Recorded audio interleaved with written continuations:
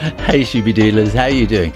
Now, I have had a couple of comments I've been going backwards and forwards with, just in case, and I should say that is a really good YouTube handle, who started off by saying to me, how do I have so much stuffs?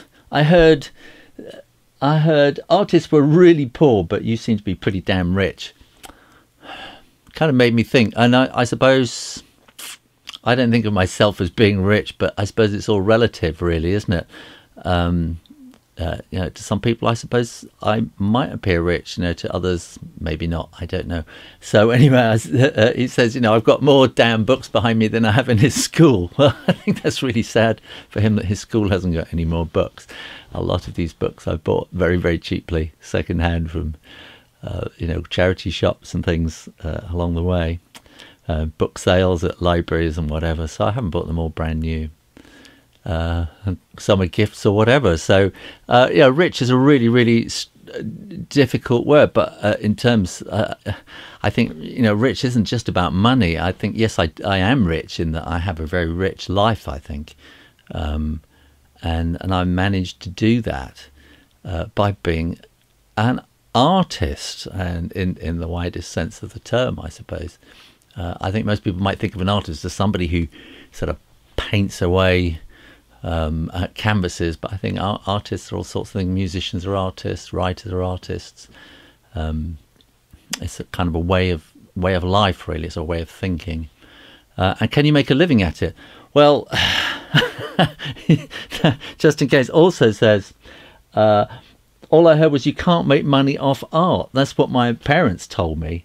That's why my parents told me not to do art. And God, that is so sad. And my dad was exactly the same.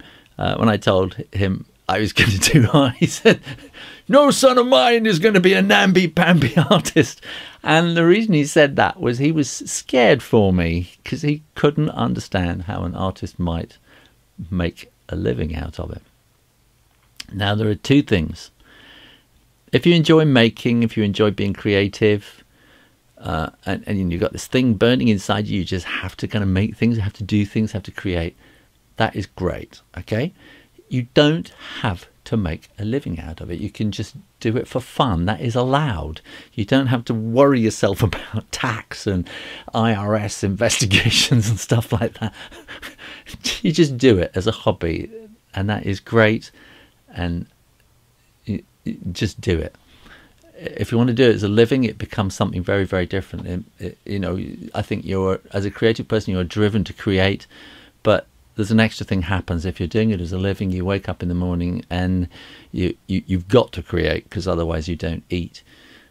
So within the art world, there are a million jobs out there of all sorts of kind of creative kind of jobs out there for people who are creatively minded. So if you want to do art at school, do art at school, and don't worry about if it's going to give you the right qualification to do something. In the end, if you're a creative person, you're going to do some kind of creative job, because otherwise you're going to be bored out of your mind. So to do the art, and who knows where it will lead you. There are a million jobs out there. When I left school, everyone said to me, "Oh, there are no jobs out there for people to do art." And now you think of the explosion in TV, web design, animation, film, YouTube, everything. These are all for artists.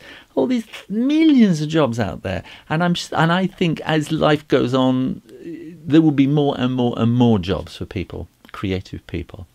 So don't be told this. What happens is your parents don't understand, and they're worried for you. They're worried that you're not going to make a living, that you're just going to... They've got this idea in their head that artists lie around all day. They don't get up until the afternoon, and then they go down to the bar and get drunk. That's their idea of what an artist is. It isn't. If you're an artist, you're kind of driven to work.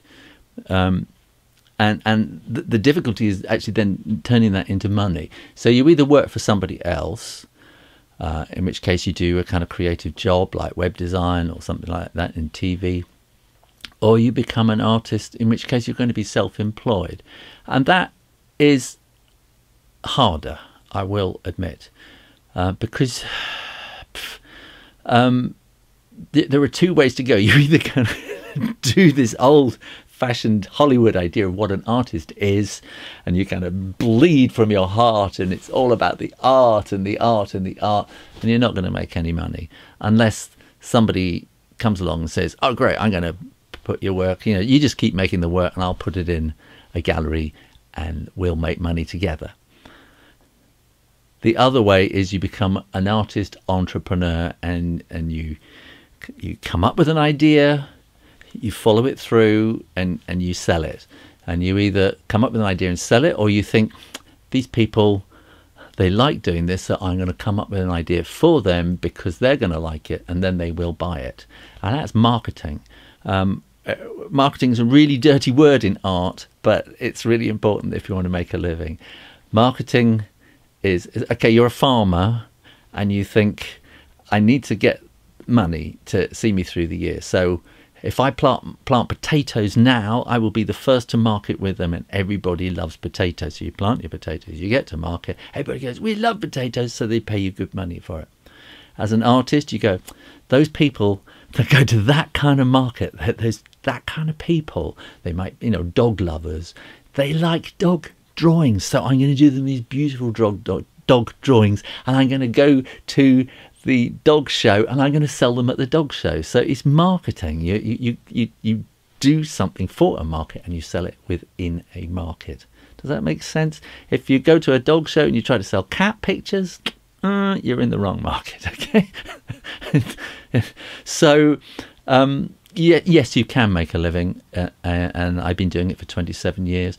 It's hard work. You've got to keep coming up with new ideas. You just got to keep coming at it. But that is what drives creative people. And if you kind of run out of creative juice, you got to go and get another kind of job. You got to go and work behind a bar or become a banker or something.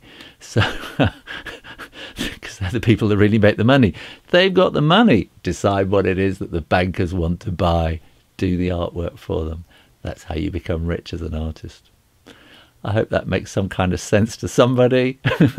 Here ended today's lesson about how to make money as an artist. If you got any questions you want to ask, put them in the comments box below.